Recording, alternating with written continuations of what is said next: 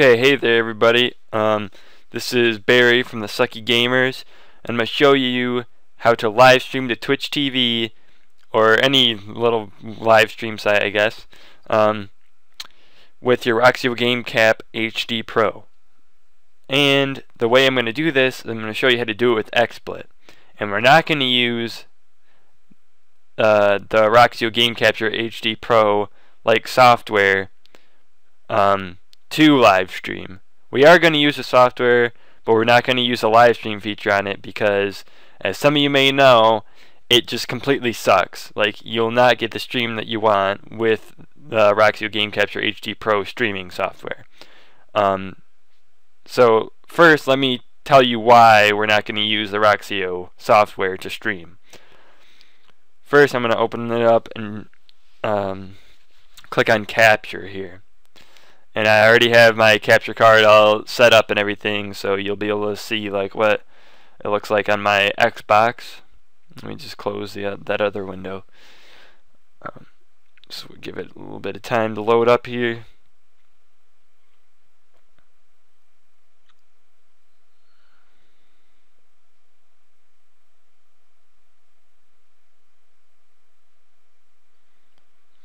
And still giving it time. Okay. Now we have this open. Let me show you why we're not going to use this.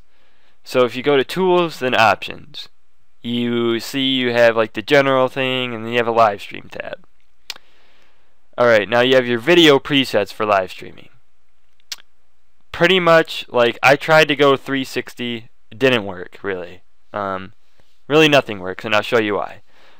Say if you want to stream in 480, which is like actually really good quality for 480. It's basically like 720. If you try to go 2000 bitrate, then you click somewhere else, it'll drop it down to 1741 bitrate. Now, this is why the bitrate in this program is why it doesn't work. The bitrate that they give you for 480, like the highest bitrate you can go is only 1741. You can't go any higher than that. And because of that, your video stream is like insanely laggy. Your stream will just suck. There'll be more lag than there is actual like gameplay, and it's impossible to stream like that. I mean, if you could up the bitrate to like 2500, maybe it wouldn't be so laggy like on 480, but you can't. It's restricted and you can't do it. So that's why we're not going to use the Roxio software, because it's garbage. But we need to keep this open for what we are going to do with xSplit. Now, it's just we want to set the Roxio program up now to use the xSplit. So what we want to do is we want to put it on probably 480. That's a good. We probably don't want to go 720 just because of resources and everything. So we'll just go 480. Okay, now they have it set on 480 and stuff like that. You just, this little slider right here, you just put it in the middle. That's pretty. I mean, this is what it looks like on that. I mean, it's pretty clear. So now, what we want to do is we want to get xSplit. Now, there's an important, well, you just go to xSplit.com to get xSplit, but there's an important thing about xSplit that you need to know.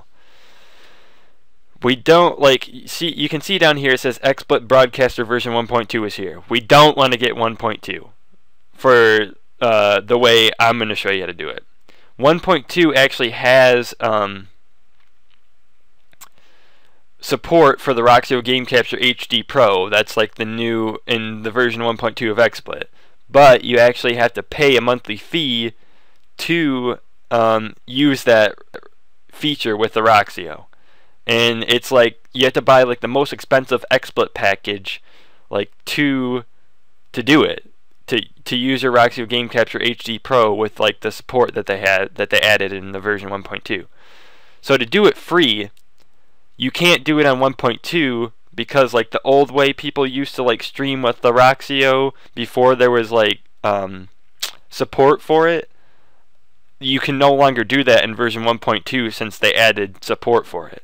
It's kind of stupid if you ask me. It's like, because you can no longer in the xSplit Broadcaster version 1.2 you can no longer stream your Roxio for free. So what we want to do is once you get to xSplit.com, you go to download the latest version, and the link to the website will be in the description. then you don't click 1.2. You make sure that you download xSplit 1.1. And once you download that, it'll tell you to make an account and stuff, and you'll want to make an account, obviously. I'll just open it real quick here, and I will show you how to stream with xSplit. So just let me log in and everything like that. Give it a little bit of time, and it'll say that there's a 1.2 version and that you should update. You don't want to update, so just click no. I'll explain to you like what happens in version 1.2 when you try to do this method of live streaming with Roxio. What we want to do with xSplit is we want to make a screen capture of the window, the like video feed in our Roxio program right here. So we just had to wait for this to. Alright, we just had to wait and click continue. Okay, click continue. Alright, so now I have xSplit Broadcaster open. I can't move this because for some reason when I'm recording it like lags and it's kind of stupid, but whatever. So what we want to do here is, hold on, I need to get the lag to stop. Okay. Alright, as you can see, I have screen regions. That's what we want to do. To make a screen region, you just go to add, and you go to add screen region. And what this little selector thing will pop up, and what you want to do is you want to go, like, you don't want the xSplit broadcaster window in the way, obviously, but I can't move it, so that's kind of a problem for me. You want to, like, click, you want to find, like, the corners of your video right here. See how my video on my Xbox is right here? You want to find one corner and line up this little thing here.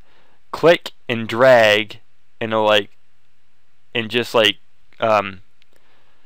pick your video feed of your Xbox or your PS3 or whatever.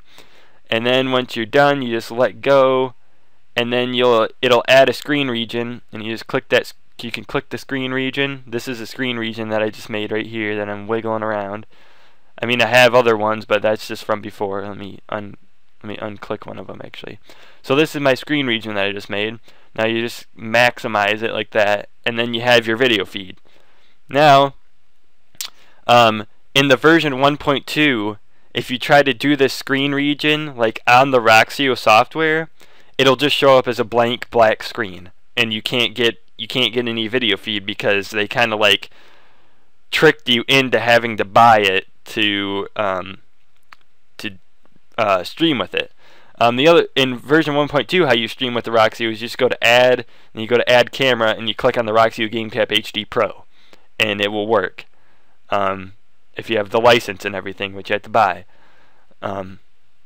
It'll work just like the Roxio Game Capture HD Pro software. See how it says source, and you just click on Roxio Game Capture HD Pro, and you have this video feed. That's what it would look like in here, but instead we're making a screen capture of the video feed. So that's pretty much the only difference. Now we go to settings. I stream kind of often, so I have mine set up very well. Well, I think very well for doing this method. First, you go to view and do resolution. I stream this like screen capture thing in 480.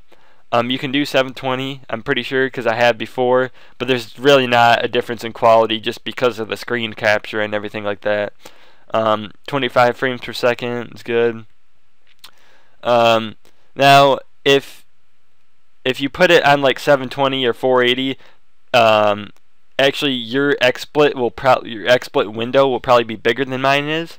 So like if your xSplit window is like in your video feed like mine is right now, as you can see in this window right here, how my xSplit window is kind of like covering up the video feed. I could just move this over to like this area, the xSplit window, and it'll be like out of the way. But if it's like really huge, you can go to scale viewpoint and go down. See, mine's on 40%.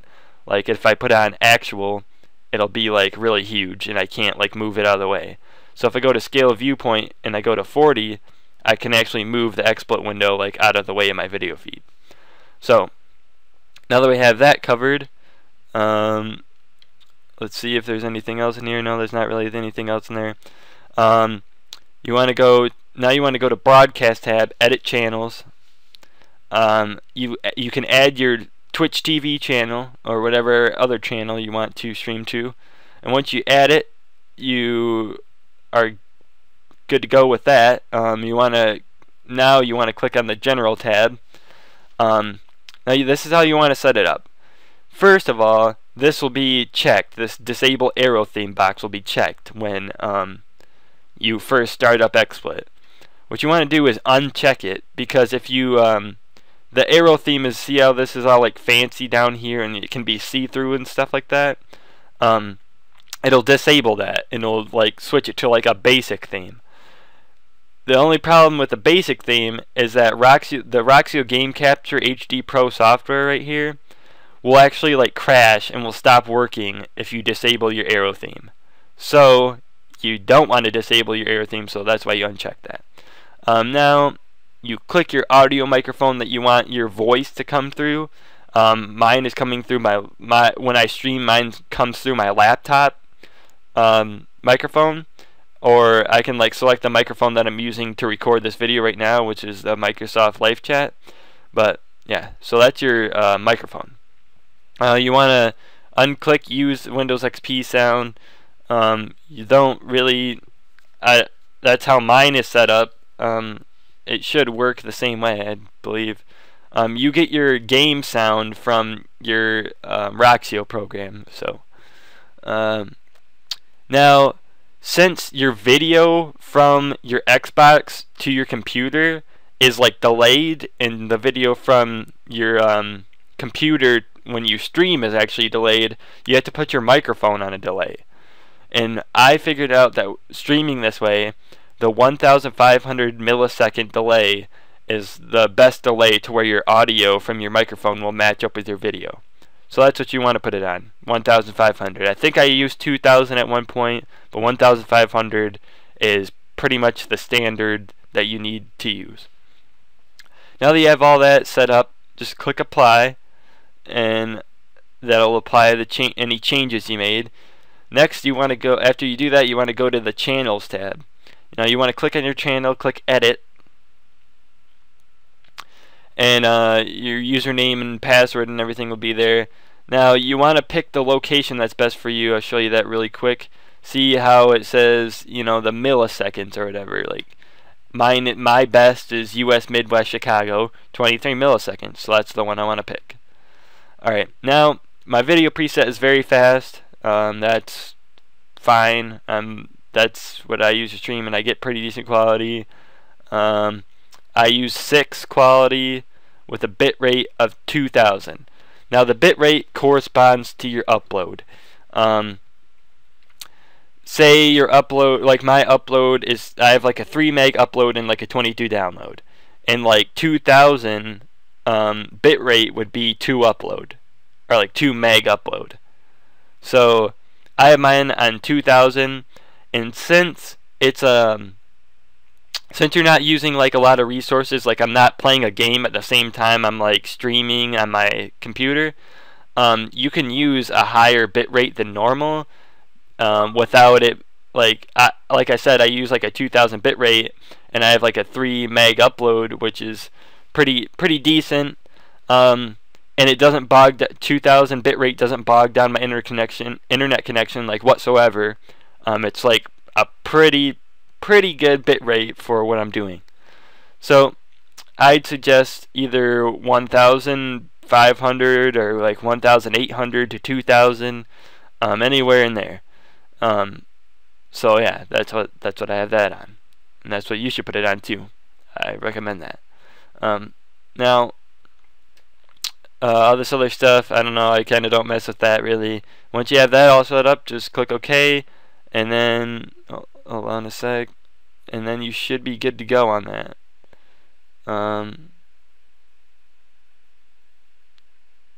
Alright, so now we need to be able to stream. So now that we have our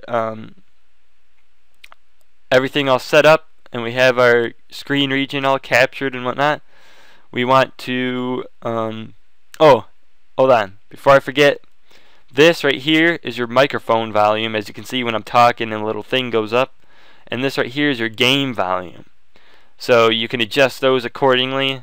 And anyway, now to stream, you click on the broadcast tab and then you pick your channel, and it'll just start streaming. Like whatever's in this window right here in xSplit, it'll start streaming that. So yeah, that's pretty much all you need to know. That's how to stream with xSplit for free, actually, without or prior to the or after the 1.2 update, because in the 1.2 update you can't use this method. So I hope you guys liked the video, and thanks for watching.